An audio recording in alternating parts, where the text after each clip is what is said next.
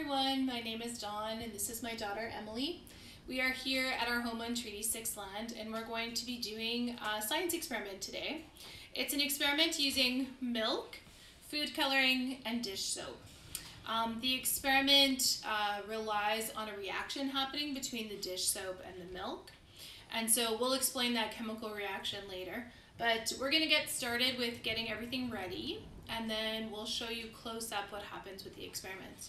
So Emily, I'm going to pour my milk and you can pour your milk. Okay. We're going to pour just a little bit to cover the bottom of the plate. Okay, I'll let you get yours. Ready? And then we're going to take some food coloring and just put a few drops around the outside of our milk. Yeah, maybe a little bit more. Do just a little bit more. Okay. Yeah, perfect. And then you can get your food coloring and do just a few drops. What colors do you want? These ones. Oh, purple and pink or red. I think that one is pink. Pinky purpley.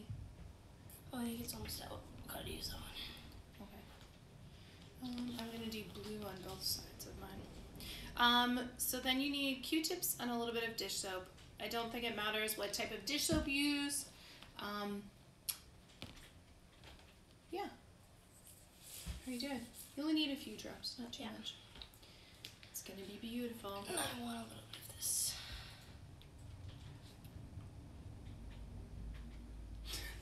What? It's like art. You're making beautiful milk art. Yes. It's very fancy. Thank you. Okay, are we ready to try it? Yes. So the next step is just dipping a Q-tip just a little bit in dish soap, and then we'll show you some close-ups of what happens to the milk.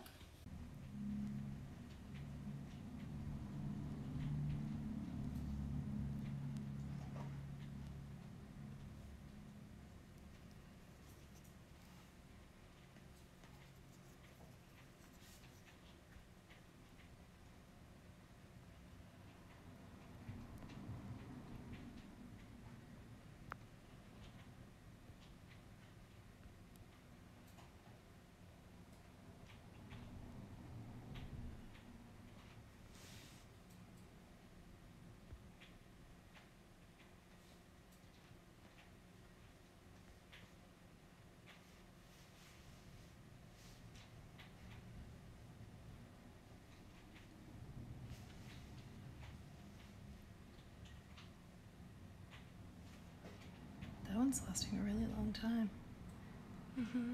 Okay, Emily, do you want to try yours? Sure. Okay, Emily, just barely touch your Q-tip into the water, and then if you just hold it there, it'll keep reacting. So you can pick different places in your milk where you want it to react. Okay, put it in and then just hold it still for a moment. If it stops reacting, you can try dipping the other end of your Q-tip back into the dish soap. It's really neat to watch how the different colors react with each other.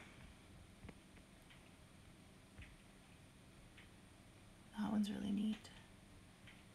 I like how every time you stop it makes a different ring of color. Try getting some more dish soap on the other end of your Q-tip and then try in a new spot again. Look over here.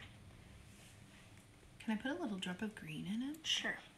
I want to put one little drop of green, 2 drops right in the center. Okay, try that.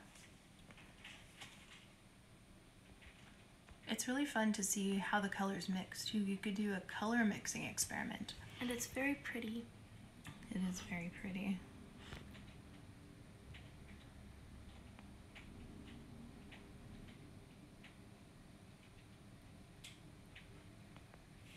Try putting it right on the edge. Can you move your hand so that everyone watching can see? Or how about on this edge? Try it on that edge. This edge.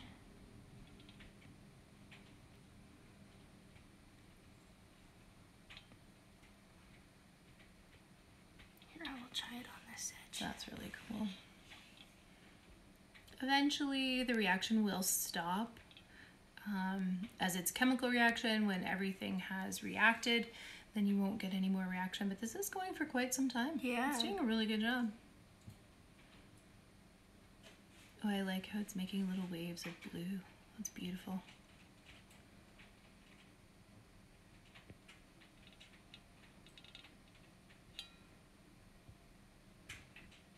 think it's slowly stopping. Does it feel like the reaction's slowing down? A little bit. Maybe try it in a different space. Try it up at the top again.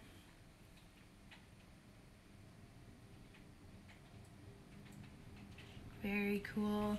Well, friends, we hope that you have fun trying this at home. If you try it at home and you get some cool, neat designs in your milk, then send us your photos. We'd love to see them, and we'd love to hear how it went for you at home. Have a great day. Welcome to Chemistry Corner with Anna. Hello! I'm here to explain to you the reaction between the milk and the dish soap in chemical terms. So, the milk is full of vitamins and lipids and a bunch of other things that are super healthy for you that are good to drink. However, it's a non-polar molecule, and non-polar means that it doesn't like water.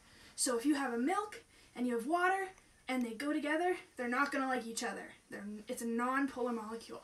So what happens is when you put the milk in the dish and you have the dish soap, in the dish soap there is something called a micelle.